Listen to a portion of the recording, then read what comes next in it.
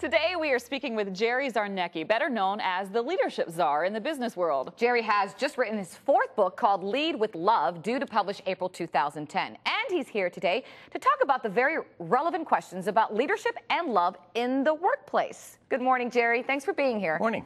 Now, of course, you know that if you're coming on our show as a guest, we're going to Google you, right? We're going to do our background research. So I did that.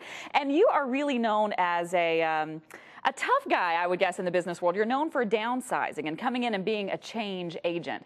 So if you're known for that, how does that go along with your theme of leading with love? Fits perfectly, because you can't downsize if you don't love the people you're downsizing. Oh. Otherwise, you become more than a hatchet man. You become a hater, and you can't be effective when you are making organizations more efficient. They have to be made efficient by caring about the people who remain. That's the people who matter the most. Now, speaking of the book, I read this book last night. It's a great read, but I noticed on the back cover here, I'm holding it up, you've got two different endorsements, Wayne Huizinga and Mark Victor Hansen. Now, those are two very different people in the business world, two very different personalities. That's pretty interesting that you have an endorsement from both of them. What do you think this says? Well, I think it says that the book is bookended by on one hand, a touchy-feely guy who writes a thing called The Chicken Soup for the Soul, and on the other hand, a hard-nosed businessman who started 3 public companies. And I think that's what the book is all about. The book is all about the fact that you can care about human beings and be successful in your responsibilities as a leader. For me, that's what the book is all about, is on both ends of that spectrum need to identify with my message. I was drawn by the fact that you chose the word love and not the word like. It's much easier to use the word like, but yet you chose a pretty big word. Actually, I feel very strongly about the fact that like is the wrong word.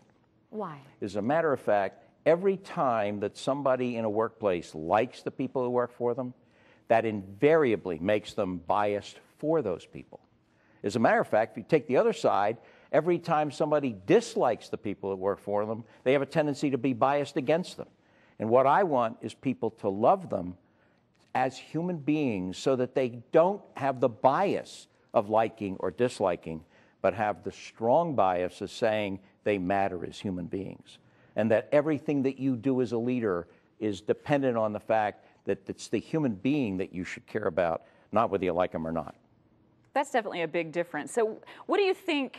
That message, of course, I think makes this book different than probably any other book that you would read on leadership. What, in your mind, when you were writing this book, do you think would draw readers to this? Why should they read this? The fact that love is on the cover is something that really doesn't square with what most people think a business or leadership book should be all about. Right. Everybody, as a matter of fact, would say love in the workplace is the wrong thing. And I say love in the workplace is exactly the right thing. I was drawn to the last chapter. It's titled Passion. Talk to me about that last chapter. Actually, Why passion? I talked about bookends earlier. That's the bookend of the book. Everything starts with love and ends with passion, in my opinion. The beginning may be love, but the thing that really brings us to a conclusion, the thing that makes a difference in everything that we do, is the passion. I love passion because when people are passionate, I don't have to tell them what to do. Yeah. They feel it inside. It's in and them. so for me, when the leader has passion for what he or she is doing, that will drive them. It takes them way beyond what any expectations may have been by the company or the organization they work for. Now, this book, obviously we're talking about leading. I mean, it's in the title, Lead with Love. A lot of people who are watching this morning maybe aren't in a position where they're leading a lot of people, but they're in a position where they have a boss. So how would they benefit from reading this? You know, it's really kind of funny because after we named the book and after we got the book cover done, I realized that the book says lead with love, but you can read it another way. It can be led with love. Led with Same word. I noticed that. 2 different Yes. meanings. And so what it really says is, this is the way you should expect to be led. And so, in my opinion, everybody who reads this book should either look at it from, this is my job as a leader, or this is his job as a leader. What can I expect of him or her? What can I expect them to be?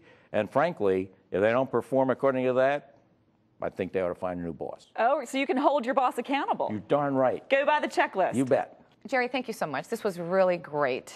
Yeah, some really, really great advice. And if you want to grab the book, Lead with Love or Led with Love, whether you are a boss or an employee, it's something that you should get. You can check out the website, which is gerryczarnecki.com. Be sure to grab it. Must read. Yeah. Thanks for being here. Thank you. Really great.